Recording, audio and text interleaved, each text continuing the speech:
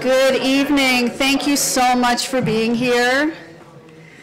Hi, everyone. My name is Jennifer Rittner, and I am the Interim Chair of Design, Research, Writing, and Criticism here at SVA. We are an intensive one-year MA program that examines design in all its contexts and consequences. So we are, of course, thrilled to host this talk tonight with T.K Nakagaki and Stephen Heller, who is a founding faculty of our department, where he still teaches a master's seminar in design, research, and writing. But I'm actually not here to introduce Stephen and TK. Anne Quito, one of our alum, will do that. I'm actually just here to give you a little 2-minute pitch about our program, because this talk tonight really demonstrates the importance of design-minded, critical thinking in contextualizing the historical foundations of contemporary life, and demonstrates that great writing catalyzes ideas and insights, giving us opportunities to engage in really meaningful, complex, and often uncomfortable dialogues about the forms, capacities, and impacts of making. So in our program, we invite students to learn from esteemed faculty like Stephen Heller and Carrie Jacobs, Leighton Modal, Robin Pergraben, Alex Deleuze, how to be critical cultural theorists who ignite provocative new conversations about how design informs every facet of social life. And as many of our thesis graduates have already done, to hold up canonical and vernacular forms of making, from prison garb to slave papers, from science journalism to street signage and board games and comic books, sanitation systems, that's one of our students who's looking at board games, and historic house interpretations, organizing systems, all of these things that are worthy of critical consideration. And not only do we hope to welcome robust, inspired pools of applicants to learn and grow with us, but we also want to invite all of you in your various professional capacities to partner with us in becoming guest speakers and critics in our program. So we are hoping that you will contact us when you want to propose new courses and new fields of study for design, research, writing, and criticism. We want you to suggest new internships and professional opportunities for our students. We ask you to attend our portfolio days and thesis presentations in the spring. And we also hope to grow a community of ethical design researchers, writers, and critics for the future, and we want you to partner with us in doing that. So, and of course, to attend events like tonight where really meaningful conversations can happen. So if you have questions or thoughts about our program, I hope that you'll contact me or any of our, Eric Schwartow, who's our Director of Operations, any of our students and alum and faculty who are here tonight and wherever you meet them at SVA.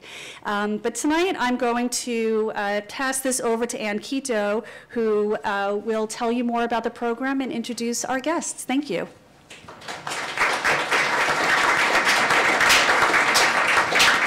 Hello, everyone. Thank you for being here. I am so pleased to have a minor role in this major conversation. My name is Anne Quito. I'm a graduate of this program. I'm also a journalist. So in that vein, I thought, to get us in the mood, I might read you some of today's headlines. 1. Swastika drawn in snow near Syracuse among latest racist incidents on campus. 2. Pencil swastika graffiti found in private parking garage. And 3, High Castle producers destroyed every swastika used on the show, and the video is oh so satisfying. So it's incredible that in 2019, the appearance, the whisper, the hint of the swastika is still breaking news. Why?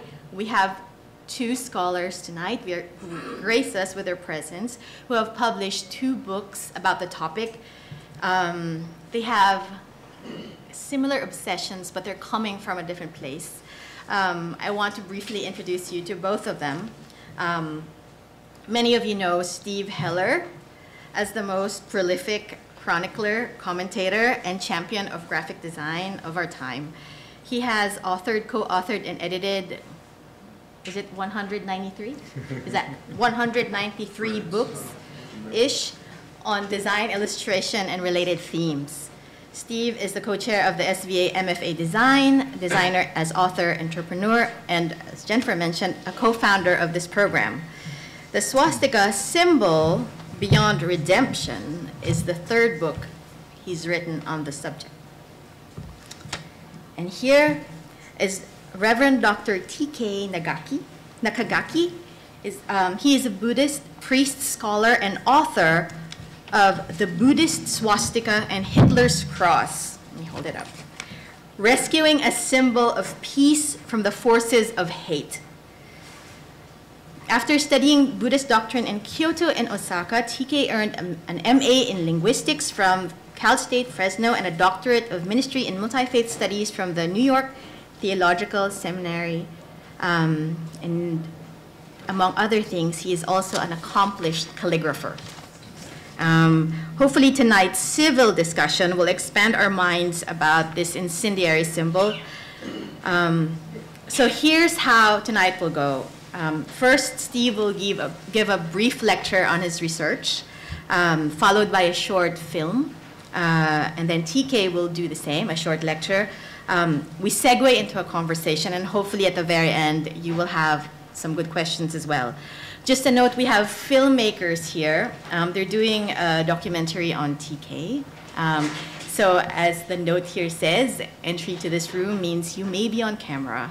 And they also invite you at the very end to speak to them, to give your thoughts on what happened tonight. Without further ado, would you please help me welcome Steve Heller.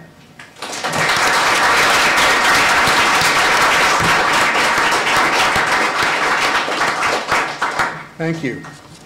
So tonight we're here to discuss this, one of the oldest symbols ever created.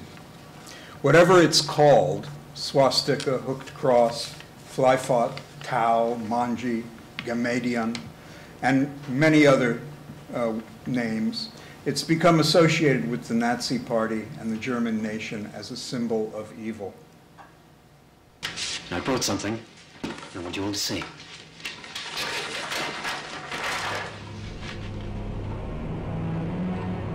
Simple. Burial. What does it mean? It means the unconquerable.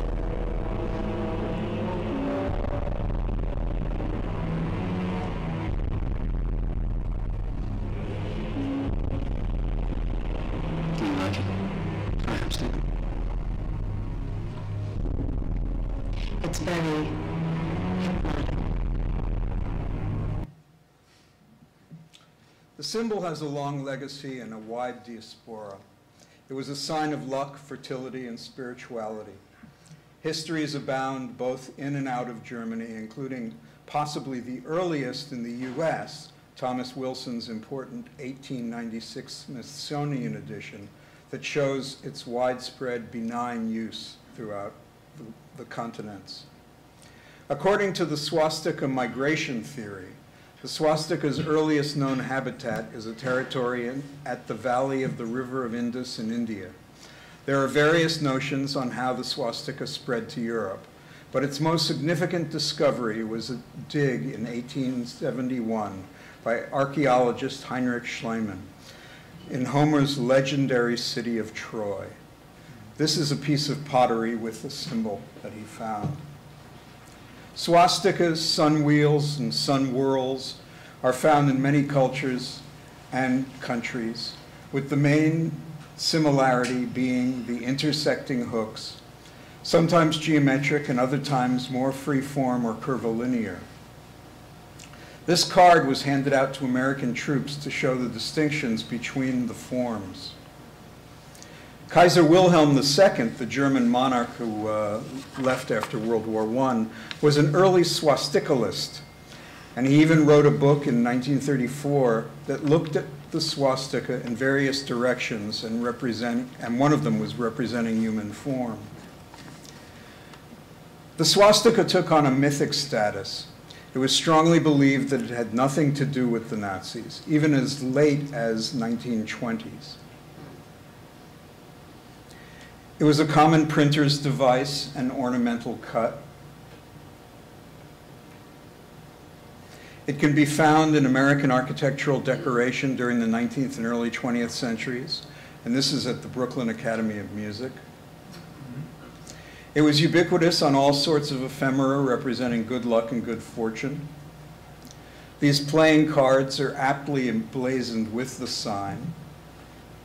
We'll see other examples of Indian popular culture, but this swastika fireworks was a common motif. Yes, and even Coca-Cola used the form as a novelty.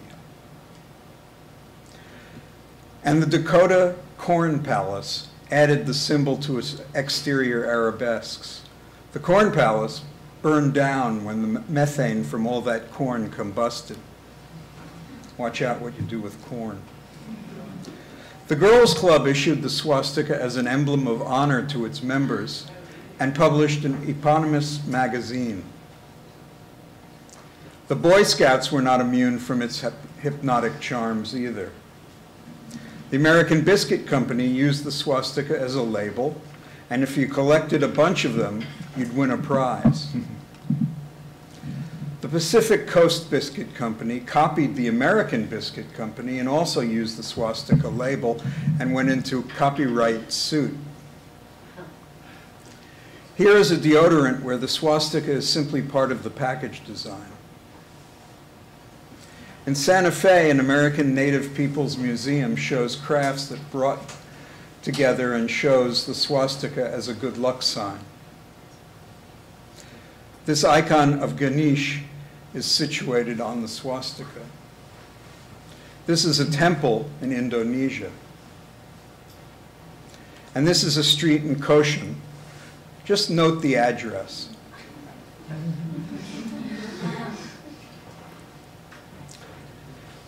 Sanatan Dharma, the six-pointed star, is the shape that's generally understood to consist of two triangles. We think of it as the Star of David.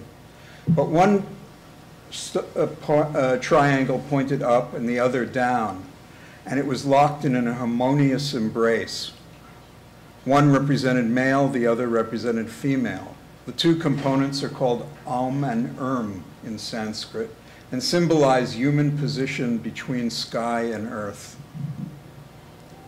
A friend was greeted this when he entered a hotel in India. He was a little shocked. There are incidental swastikas all over the world that have nothing to do with the Nazis. This is an insignia for the 45th Division, later known as the Thunderbird Division in Oklahoma. It was an American force that went into Europe during World War I. And this is the 55th Pursuit Squadron that also used a swastika in an American Air Force plane, Army Air Force.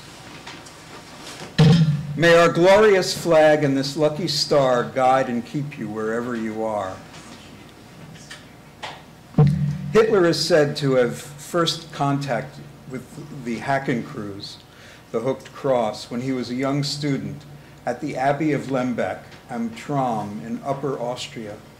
At Lembeck, he saw the swastika engraved on the four corners of the monastery, where it had been sculpted several years earlier pursuant to orders of the abbot Theodoric Hagen.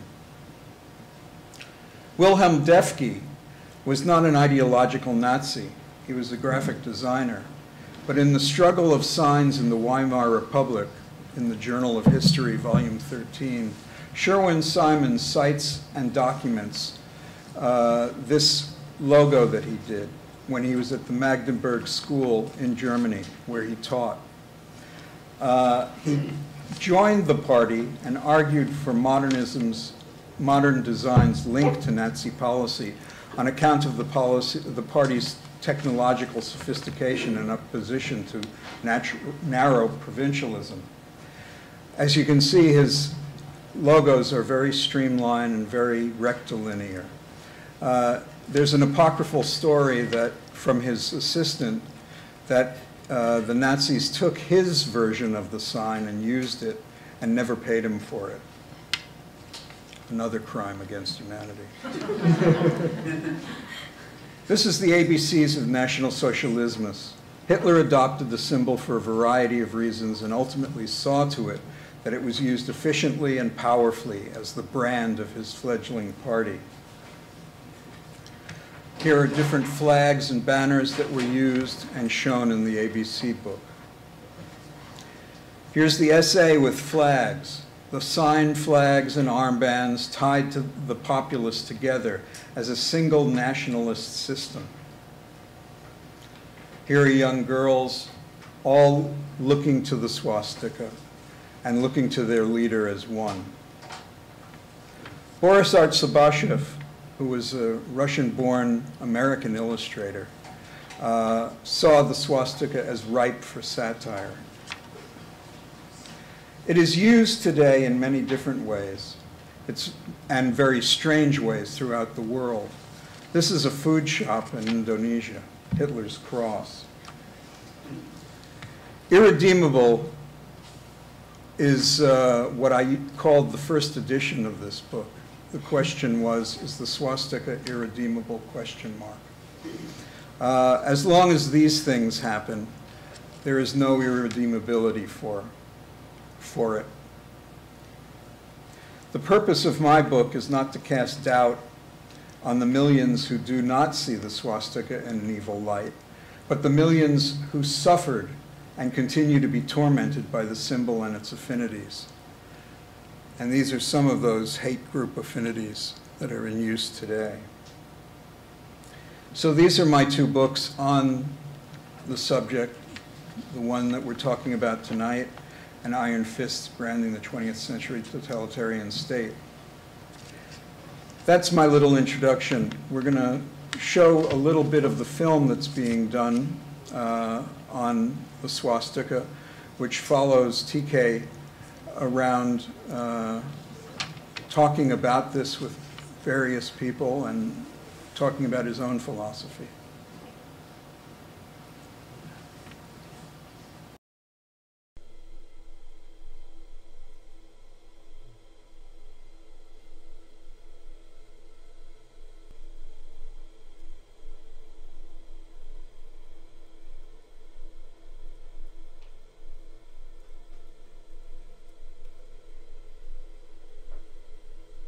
My name is Toshikazu Kenjitsu Nakagaki, so people call me TK as a initial part. And I myself was born in Japan, in Osaka, and I came to the United States in 1985. So actually I lived here about 35 years in this country, United States.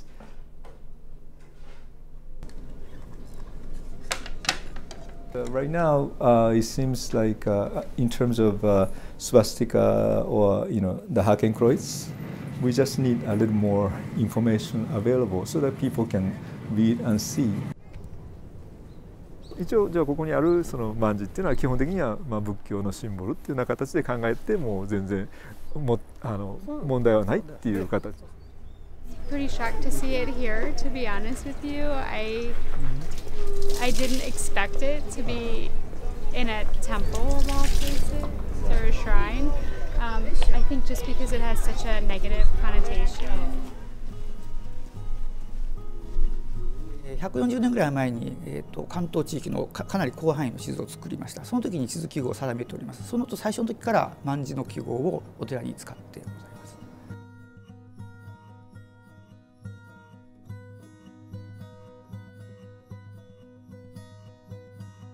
アメリカ人は何をもって自分をアメリカ人として見るか、日本人は何をもって日本人として見るかってところに考えるときに、日本人で結局まだ悲しいところ血なんですよね。でアメリカ人って結局例えば朝とかに旗に忠誠を誓うとかそういうのあるんですよね。だから旗が持つ意味って多分シンボルが持つ意味多分かなりもっと日本人とは違う感覚を持ってるから。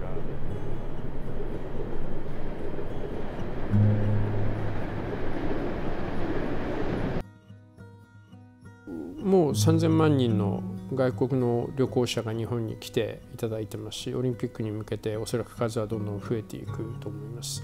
でだんだんこの曼字の記号って何なのって思う方は増えてくるんだと思うんですね。でその時にこういう背景がある、こういう歴史的な背景があるということを、やはりきちんと理解をしてもらうというのは大事だと思いますが。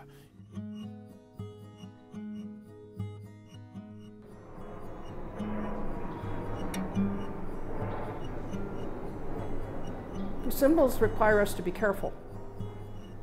Hate crimes here in the city have increased immeasurably in the last couple of years, and now the swastika is being painted in all kinds of places. So I think it's important, particularly for Buddhists and perhaps more generally for many Asians, to understand what a provocative and negative symbol it is when used as part of white supremacy, white nationalism, anti-Semitism. It was used as a trademark, or at least a supplementary mark for many products, because in history it represented good fortune, good luck, the four seasons, any number of more deeply symbolic and or spiritual things. But to try and convince people who still are bearing the scars of that use of swastika, because whether Hitler called it that or not, if the last thing the person you love most in the world experienced was a person wearing that symbol, blowing their brains out, what they called it doesn't matter. It doesn't matter. To them, it doesn't matter. And that, no, there's no maybe. That's the problem here. If in the end, historical reconstruction, 漫字を通してじゃあもう少しそこにダイアログが生まれていく、だから対話が生まれていくっていうのが一番私としては大切なことで、その平和っていうのを私はずっと考えてきてるから、平和のシンボルということはやっぱりどういうふうに相手を理解するか、お互いを理解していくかっていうのがすごく大切になってくると思うんで、だからそのシンボルをね、蘇らせることっていうのはある意味で人類の歴史をちゃんと蘇らさせてもらうことにもなるし、ヘイトクライムもどうやってできてるかもよくわかると思うんですよね。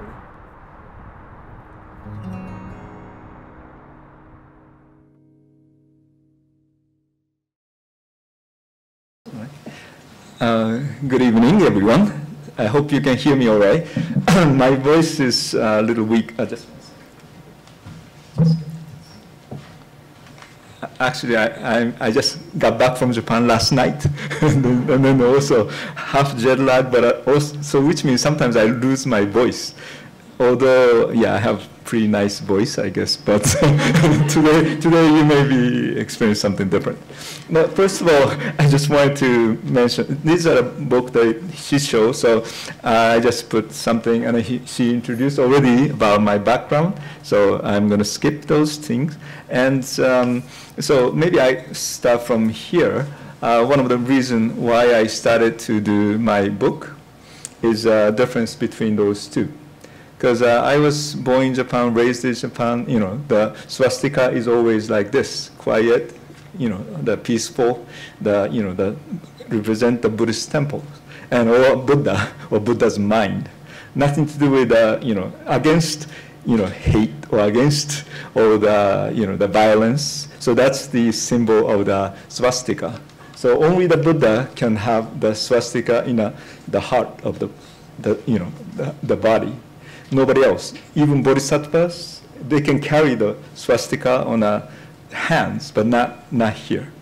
And so it's the symbol of kind of a light. So these are some of the understanding that I have. It's just quotation from the Buddhist scriptures. Among the Buddhist scriptures, there is a description this is the some of them. There's many, but I just pick up just for today. So you can read it. But at that time, the Tathagata, the Buddha, exposed the treasure-like light from the swastika, the same one, on his chest. That the light has 100,000 colors and illuminates all the Buddha's world, spread like the particles throughout 10 quarters. It's one of the sutras. And then the other one from the swastika, diamond-like adornments in his heart, the Buddha spread the great bright lights, like those. And there are many examples like those things. And so it is definitely this is about 2,000 years, over 2,000 years anyway, in Asia, all over the place. But it's not just for the Buddhism, but also there's a Hindu-Jewish leadership summit. It was held in Jerusalem and 2008. So there is some parts of understanding. Here is, you can see the Hindus, how the Hindus see the swastika. And swastika is an ancient and greatly auspicious symbol of the Hindu tradition. And it is inscribed on Hindu temples, ritual altars, entrances, and even account books. And dissertation, I have to change my glasses, but sorry, you can read it. But anyway, it's I look young, but sometimes that doesn't tell why do I have to change my glasses is because of the age too. This version of this sacred symbol was misappropriated by the Third Reich in Germany and abused as the emblem under which heinous crimes were perpetuated against the humanity, particularly the Jewish people. The participants recognized that this symbol is and has been sacred to Hindus for millennia, long before its misappropriation. So anyway, these are some of the quotes that I have, but also, so that's the kind of image that I have. But then I came to the United States 1985 for the first time. And then I just had some experience at the temple because I was making the flower shrine of the Buddha. And then I put all the flowers. It's a birthday of the Buddha. So, but in Japan, what I did was normally after I put the flower shrine, we just put the swastika symbol with a flower, like a chrysanthemum. So, but then the members came and then say, "Oh, you can't do this here," and then so that was the first encountering for me because there's no idea at that time. Well, actually, we do have an idea, but in Japan we have two different words for the swastika is manji in Japanese, hakenkreuz, which is a Hitler's words, which is hakenkreuz. So there's two different things totally. And then it is different things, actually, originally, too. Hakenkreuz is, of course, it's a cross. So that's why anti-Semitism is the long history of the cross with 2,000 years. So that's what the cross is about for the swastika. But then the part of the Buddhist tradition and Hindu others, that's before the Christ. Nothing to do with the Christ. So nothing to do with anti-Semitism either. And so now the problem, what happened is after I came to the United States, and so after that incident, I learned, difficult for the Jewish people to see those signs. So that's why we said, maybe I shouldn't use it anymore. So I didn't use the swastika symbol 25 years, actually. And then I told people if they use it, you should probably think of the other people's suffering. And then so maybe you shouldn't use that symbol. But then recently, 2009, I believe, and when we had an interfaith gathering, we have like 100 religious leaders gather. And also we have a guest, like, so-called expert, and who came and then talked about swastika because it's a hate crime. But what he said actually changed my mind, meaning he said, this swastika is a universal symbol of evil. Now, if he said this is a symbol of the West, this is what it is, then I don't have to say anything. But when you say universal symbol, that's a totally different meaning. And I asked the question to this expert. He said, well, he doesn't know anything about the swastika, the Buddhism, Hinduism, or the other Asians or Native Americans too. Because we've been using it, and now he says universal symbol of evil. This is totally something is wrong with the education, probably the way that was treated. And so then, if it was controlled education, I guess swastika has to be evil. And even Hitler didn't say swastika anyway, but yet he used the word swastika. So there are many things I start realizing we need some kind of material that we can provide, that we can discuss. Right now, I mean, of course, we have a book now, so that's why we can start the discussion. But before, we don't have any books like those. So that's so even like Hitler's Hitler always used the hakenkreuz, that's a German language, the hooked cross. And the swastika means su as a good, and then the good plus, to be. So it's a stage of goodness.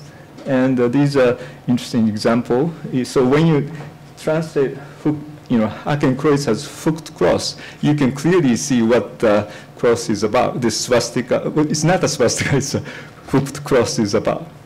And so anyway, I think time is running, so I'm going to finish. So my point is basically awareness. The reason why I write this book is having awareness of the people, knowing the truth, not just one-sided truth. And the education also, necessary to learn all those other parts. And then the dialogues, like this one, open dialogue about this particular symbol. And then maybe mutual understanding may be coming up out of it. So those are my purpose of this book. So I thank you very much.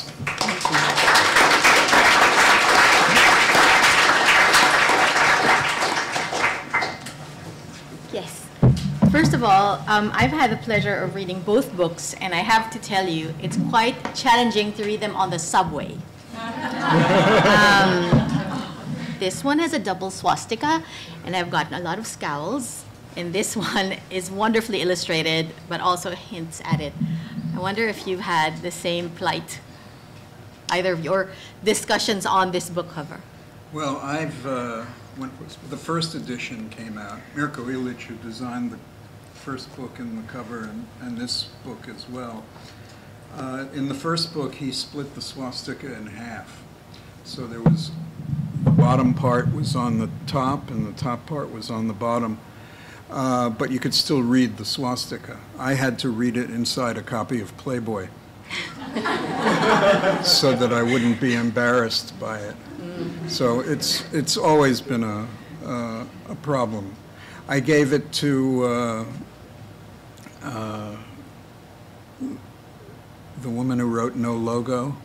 Oh, no, Naomi Klein. Naomi Klein.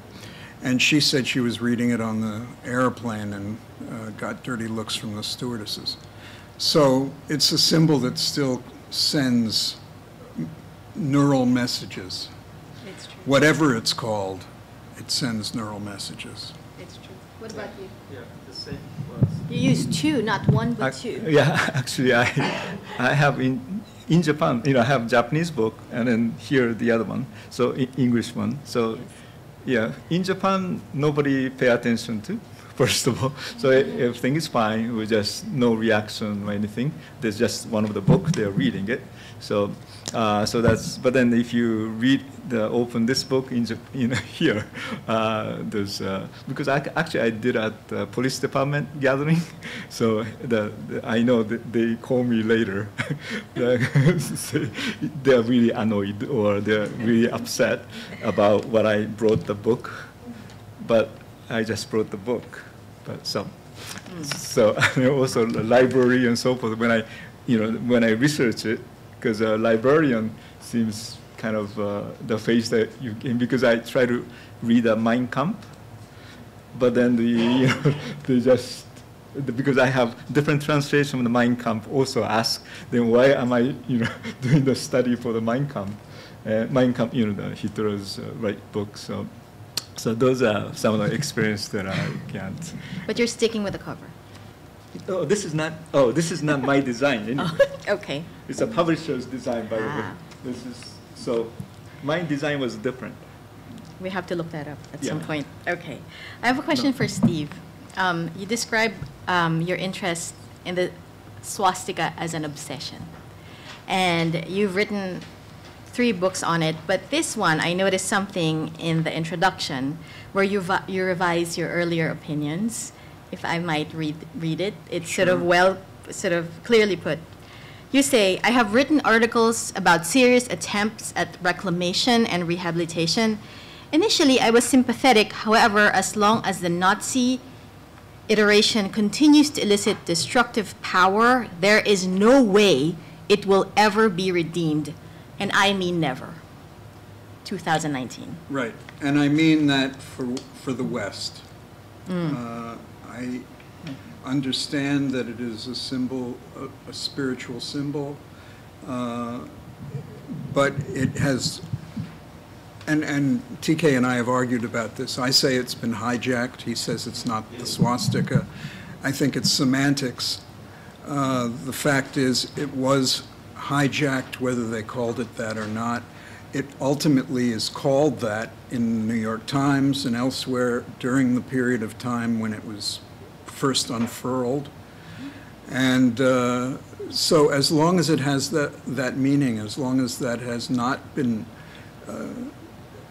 reclaimed by somebody in authority or some place in authority, it's forever tainted.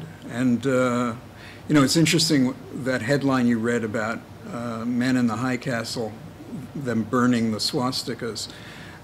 You may remember in the second or third season, they filled an entire subway car with advertising for that show, and they used the swastika, and they had to take it down. So even though the swastika is a symbol that actually sells books, when I started out, there were two things that sold books: the color red and a swastika. Golly, here it is. So this book is not sold out much.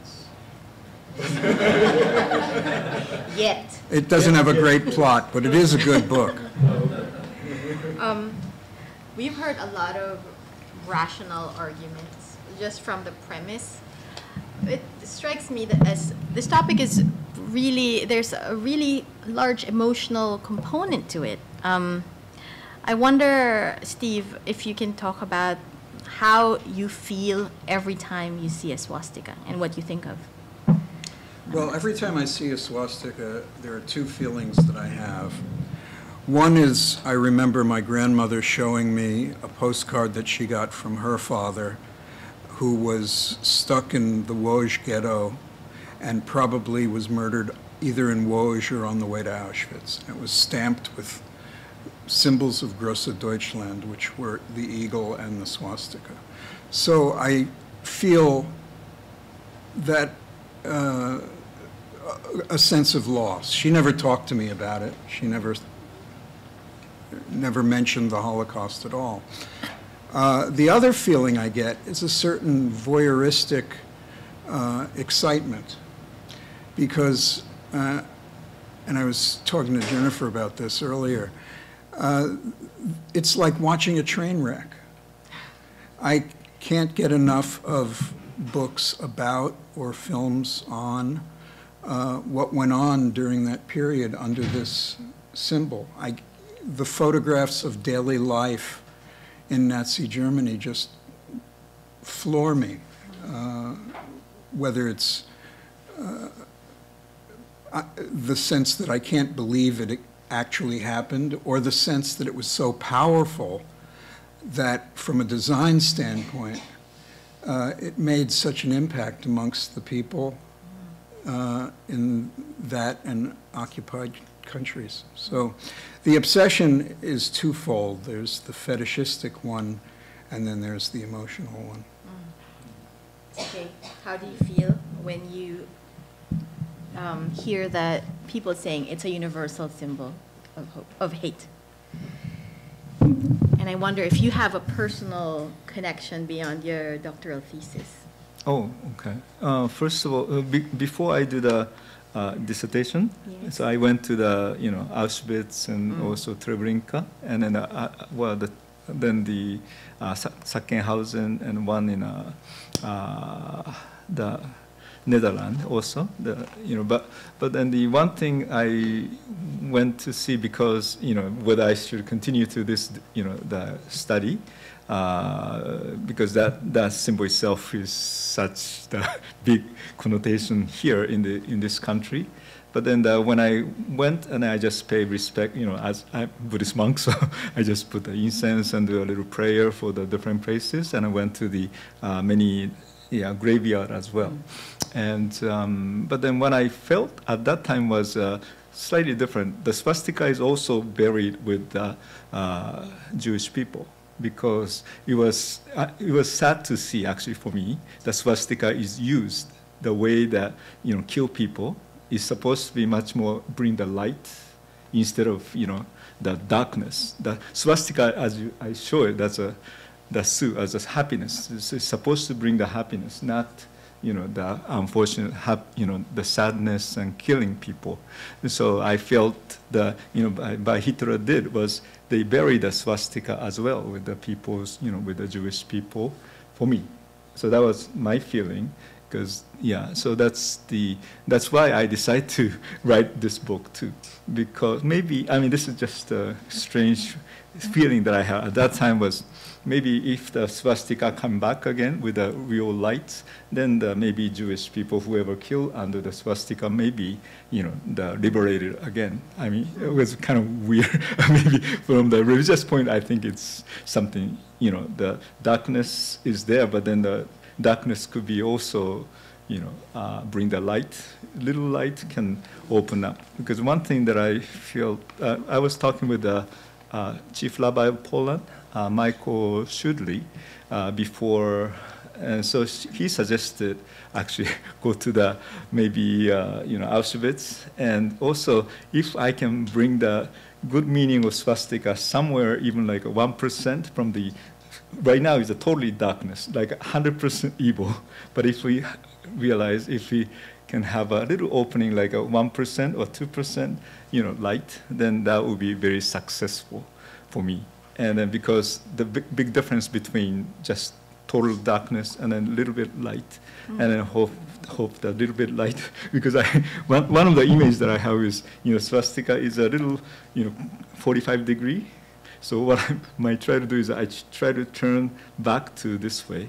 This is the original swastika, which is all the total light comes. Right now, because of the darkness, you know, there's no lights come at all. But when I turn, maybe I should be able to bring, well, I don't know, I should be able to or not, but then that's the kind of feeling that I have. So I just wanted to contribute even a little bit of the, you know, open that if I can do.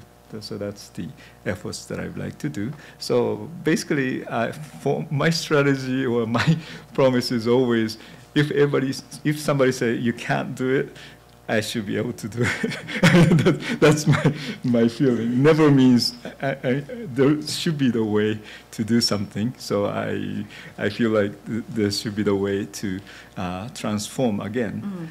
And so that was my feeling. You don't mind me probing. You have such an affable character around you. Is there a part of you that's also angry? It seems like you're... You are. It seems like your argument sort of describes this Western sort of Western claim to a symbol that's ancient to you. Does that anger you too? Oh no, I don't angry about what happens to here in one way, because that's what happens. So it's not anger or likes and dislike. This is what's happening. But the things, what I feel is because normally, you know, those evil things could be done because of the ignorance also. So for me, this is a book for clear the ignorance so that we can have a light. Let me put that in context. You hinted at it in the clip. You visited the people who make maps in Japan. As you may know, Buddhist temples are denoted by a mirror swastika, right?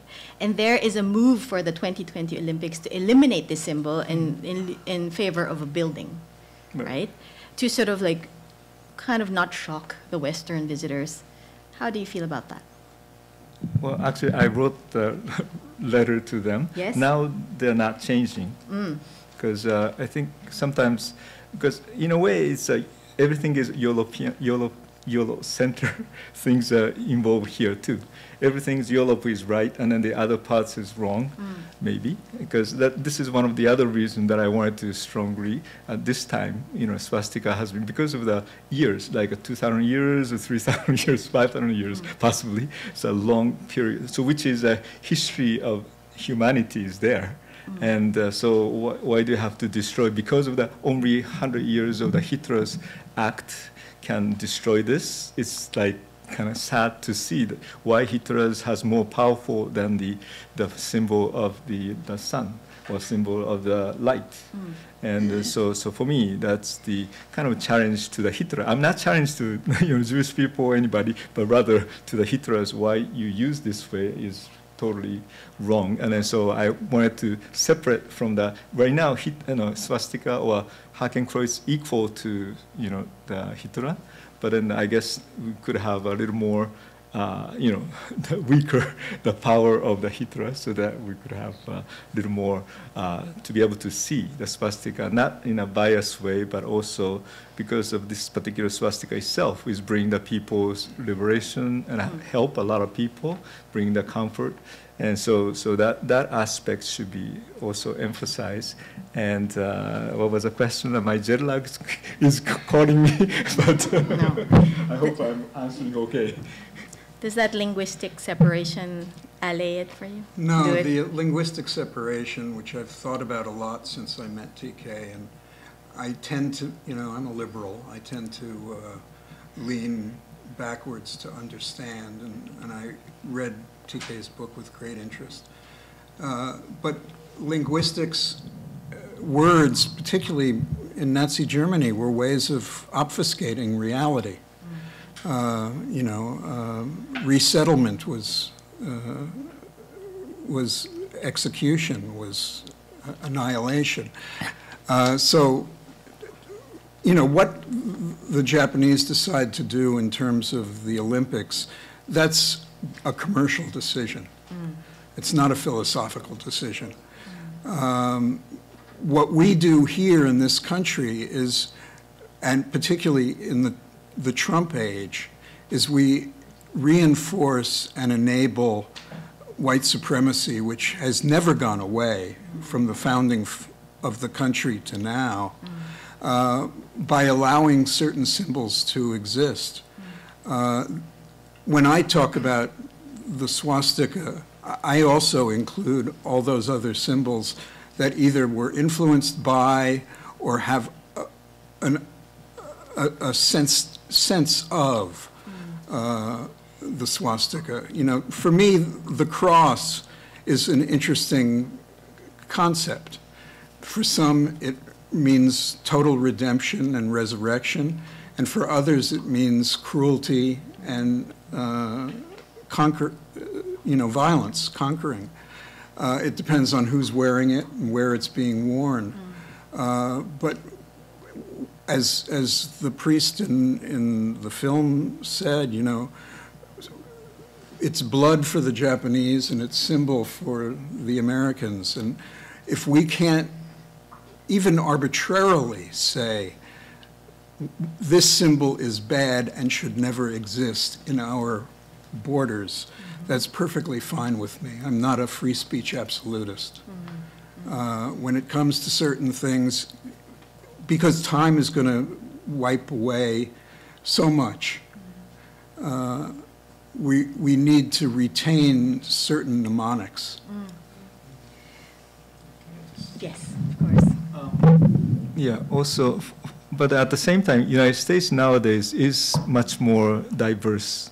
So diverse means you have people from Asia, and not only the so-called Caucasian, the one of the race. So there are many race and many people coming, and then the putting down one symbol, which is very important symbol for the Asia, means you're putting down all the Asian people. And this is one of the symbol. Even like this is sad to know, the interfaith gathering. This is the most interfaith symbol ever probably existed in the world. But because of the tendency of this particular idea of the Nazis equal to the Hitlers, or swastika equal to the Hitlers. So because of that, we can't even use this particular symbol. Although like again, Hindu, Buddhist, Jain, many places we have been using this symbol. But then it is always sad to see those things happen. So for me, this is another challenge to bring a little awareness, and I'm not, my plan is it's not like my lifetime, maybe, maybe another 100 years, there will be change or something. There was a guy in Canada named Man Woman, and he ran something called the Friends of the Swastika. And I got to talking to him, and you know, he, like TK, he's a very intelligent, very caring human being, and was making some wonderful points. And the points are all valid, but as I say, there's a moment where even validity doesn't stand up to scrutiny, where, you know, it becomes kind of like a catechism. You just believe it because you have to believe it. Steve, I have a question. So we're having this conversation here in this context. Do you think this dialogue will be different if we were in Japan? Oh, of course. First of all, we'd be speaking Japanese. Well, yes. Second of all, I'd be eating a lot better. But yeah, I mean, it would be a very different conversation. Even though during the war the Japanese were allies, and the two flags hung together at times to show their allegiance, there was also the manji that existed on paper, on walls and stuff like that, where you would get confused. And that's the slide that I showed of the U.S. Army. I mean, the Army actually would send around a lot of interesting propaganda to its soldiers so that they had some sense that there was the enemy and there was the innocent. Just as a quick aside, the first letter I got for the book when it first came out was from a Native American. Native American had gone to SVA, and he had heard that I was doing the book, and he wrote me a letter before it came out saying, "I'm so glad you're doing the book because now you'll look at the symbol as for what it is." Then he sent me the letter after the book came out and basically said, "Screw you. You're a cultural colonialist." And I admit to being a cultural colonialist. You know, at the same time, you can read all sorts of accounts of where the symbol was just wiped off, you know, there's a town in Canada called Swastika. They didn't change that name. But at the same time, I quote the New York Times in my book that Indian tribes in the Southwest burned all their swastika memorabilia, or memorabilia is the wrong word. TK, like, again, to that question, we're having this conversation here. Do you sometimes feel you're alone in this side? Not really. No. Why? Okay. Because, you know. Yes, a movie being made. That's true. Yeah, and then the thing is also some of the religious leaders, some people are very open about this particular one because it's just a part of the education that I'm trying to do. I'm not convinced one or the others. I just basically what I try to do is you need the fact to know. I mean, right now there's no discussion anyway because this is only, you know, everything. Because sometimes I heard the comments like, whatever I said, it doesn't matter. So what does that mean is the people who have already educated this way, emotionally this way, then you can't change. Well, I mean, Buddhism, talking about everything changed, nothing remains without change. So everything is changed. If you can't change, something is not correct because interdependence, origination, and so forth. So that's why, in a way, things change. It's almost impossible. And also, one of the reasons I feel like it's, pronunciation is no good. The Rabbi... Rebbe Nachman. Rebbe Nachman? So I actually enjoy his quotes. And especially the last, I mean, I quote many of those him, but then he gave me a lot of encouragement because I just have many of them, but there's an introduction of my book too. But then one that it says, if you believe that you can damage, then believe that you can fix. If you believe that you can harm, then believe that you can heal. And I decided to believe this statement. Okay. So because we damaged by the people, now you should probably fix it, because once you steal it, this is just a moral things. You know, if Hitler took it, or the symbol from the East, Asia, and so forth, so he damaged it. So after that, Europe supposed to do is clean up all the symbols and return as it was before. But now, what the other way is saying, because they brought it, and then now they start saying, oh, you have to change your symbol because, you know, this is a symbol of the evil. So why the Japan or other Eastern country are using this? You have to change it. That's what the attitude I feel, which is totally, for me, morally wrong. And so that's why, you know, this is another challenge for me, that what are you going to do? You take it, and then so you just return with a way that, the Japanese side is different. We just receive something, we just give back more nice one. Not just, you know, just give it back, but also maybe I have another present for you. So that's the way it should be. Well. But anyway, whether it works or not, I don't know. But, you know. I have a last question, and then we'll take questions from the audience. To both of you, do you think banning or talking about or discussing the hakenkreuz or the swastika actually gives it power? Talking about give power to who? Yeah, like if we ban it, like swastika and against Adolf Hitler. And on the flip side, what do you think of efforts to make light of the symbol? I was just watching Jojo Rabbit this weekend, and it's described as an anti-hate satire. What do you think that does to this conversation? I didn't watch that one. Okay. So but I interviewed the author of the novel that it's based on, and the movie is nothing like the novel, by the way.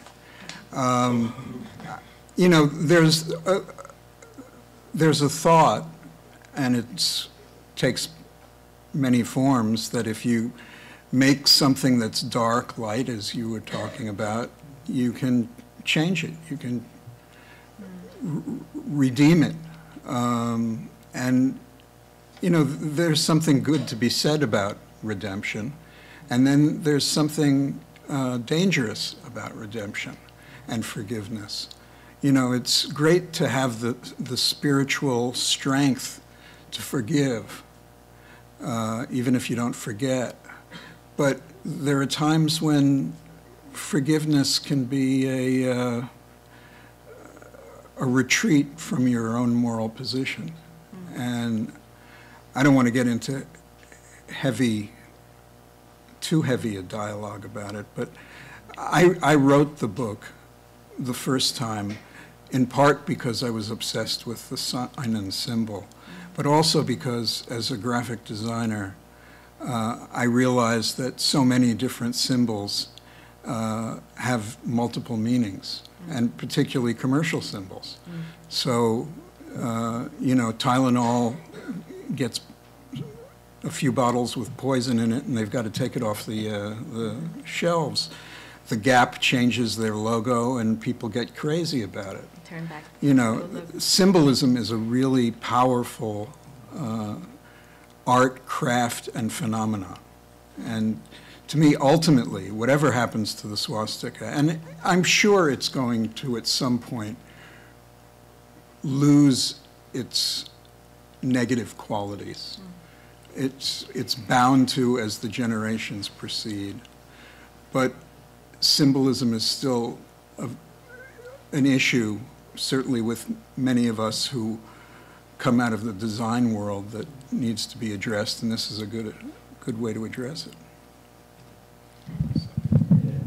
Thank you. For me, it's not. I'm not talking about really redemption, but rather, I mean, understanding only, really. Meaning, like, you know, it doesn't have to be one symbol. Could be yes or no. I mean, it could be both. That's basically, you know, if it's the use in Nazi Germany, yeah, of course they are used for the another reasons. Of course, that's a Christ reason, right? There's crusade reasons to kill others. And so, but those things never be discussed really much. Also, so I hope this book will bring some more, you know, how you kill other people. I mean, like how you create the war is two justs are always fighting each other or something like those. And so there's a nature of that too, is what I would like to come out of this particular book. But also there's the sense for me is a difference between East and West too. Because for me, it doesn't have to be yes or no. It could be yes and no or yes. It's like here's a very interesting building that we're living here. Because when you come in, this street, your flag is blue, and then across the street, the other building flag is red. Orange. Is it orange? Oh, red, okay. Orange. Yeah, it's like United States. But then red and They got a deal on the colors. Oh, is that right? But then the one is blue and the one is red. But anyway, that kind of has to be one or the others. But then the part of the Buddhist or Eastern way of having the conversation, or something is like both can exist, and then it's like a purple. So I'm searching for the purple, not right or wrong, reframe or not reframe, but it is just the way that was. So that's why we just accept whatever the situation of the things happens. So that's my approach, nothing to do. I mean, if it naturally disappears, it's fine. And it doesn't disappear, it's fine too. So that's how my part of the philosophy goes. I wish I could be like you. But, it just reminds me of another symbol. The Japanese flag is probably the most beautiful flag in the world. So simple, so austere, yet full of energy. And the Japanese battle flag is actually quite a beautiful flag. During World War II, these were as toxic as anything could be. The battle flag may still be toxic to those who fought in the war. It's probably neutral to most people.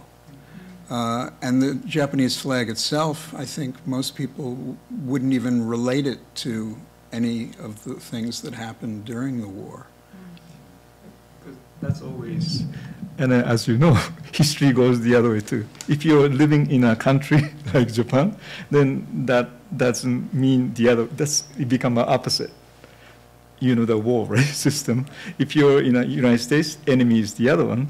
If you're in a part of the enemy country, enemy is you. Right, so it's that it doesn't say that's evil and so forth either. Actually, all the human beings is like that. The stupidity for me that just this is the right things that we do. The other people think that's the right thing, so that's why they fight. I mean, they never have a war. I'm doing wrong. Then you're not going to really fight with it, probably. Or sometimes they do, for the name or for the for their to paraphrase Pogo, I saw the enemy and it is me. And then, well, actually, in the part of the Buddhist, for me, is very important is we are not perfect either. I mean, so I have, as you said, anger, as I said, angers or, greed and so forth. But yet, we do have the other way too. So, because everybody, I don't, the human beings is not 100% evil or 100%, the good, but has some parts is good, some part is not good. That's why we listen to each other. Right. If I know everything, I don't have to listen to you or something like that. If you know everything, you don't have to listen to me. But since we don't have everything, maybe we may think we have everything, but we're not really perfect. So that's why we wanted to listen to. And then maybe the war is a lesson that we learned from the World War II. I mean, so many people killed, and then even like. But the reflection is very important for me. It's not who is winning and who is losing. Right now, the problem might be, who's on the UN, like nuclear weapons that I'm talking, because why do we need? Because some of the countries which won the war during World War II, they wanted to keep the nuclear weapons. So like those things are all related. Terrain. All related. But anyway. I think this is, we have time for 1 or 2 questions before we adjourn. Yes, ma'am. One thing is, it makes me feel sad to know that everyone in Japan picks up the book and thinks it's just a book. Doesn't look at the symbols and doesn't have a sensitivity to what it means to so many people. And I don't see it, I mean, I'm not Eastern and I understand that I don't have an Eastern mentality. But to me, what happened in World War II is very, very global. And it has ramifications and implications for humanity. And when Rabbi Nachman said, if you damage, then you fix, which you just informed me about, you know, for me, I don't see fixing as softening a symbol of hate and a symbol of genocide.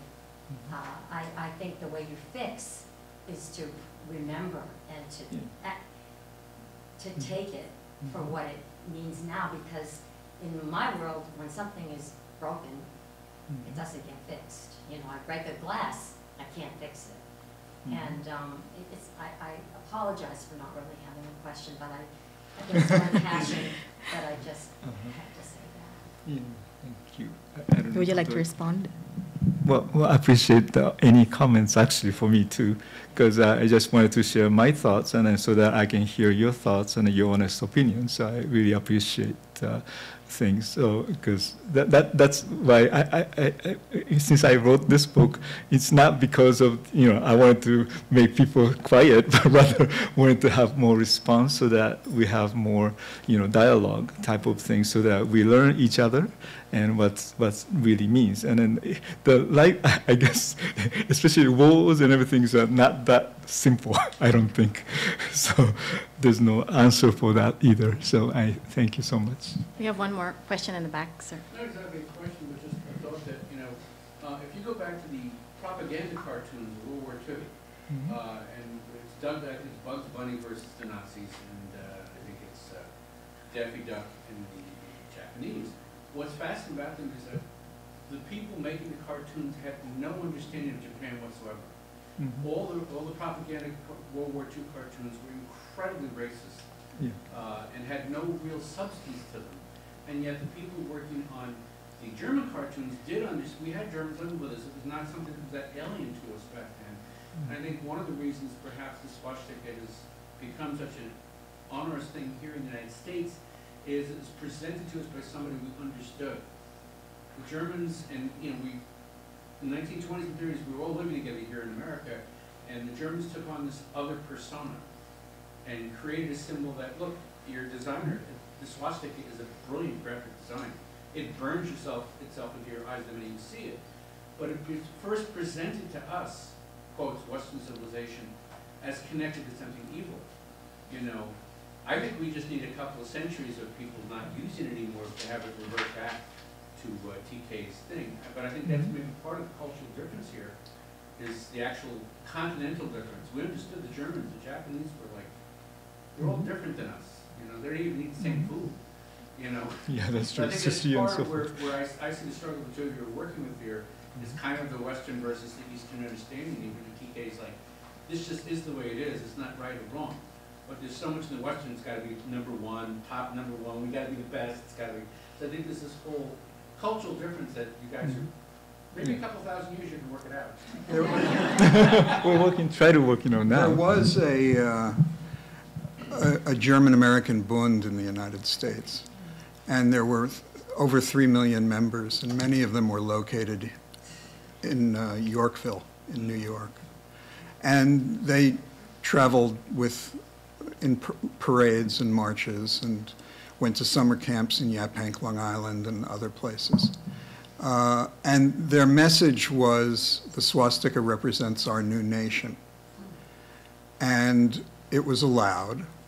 But then they found out that that new nation was persecuting groups of people and ultimately killing those people. And I think that certainly had something to do with our indelible memory. And, you know, I have found, or used to find, I'd go up to Yorkville when I was in my 20s, and I'd find Nazi paraphernalia, you know, stickers and things. And I'm beginning to find more of that now. So... is that worrying? Is that worrisome? It's very worrisome. You know, it's like we don't... You know, one of the things that TK is saying, we have to have understanding. Well, I think understanding can be weaponized. Mm-hmm. And right now, we're, with all of this reactivity, with Stephen Miller, you know, it's, history may not be repeating itself to the full extent, but it hasn't gone away. And that's depressing. Okay.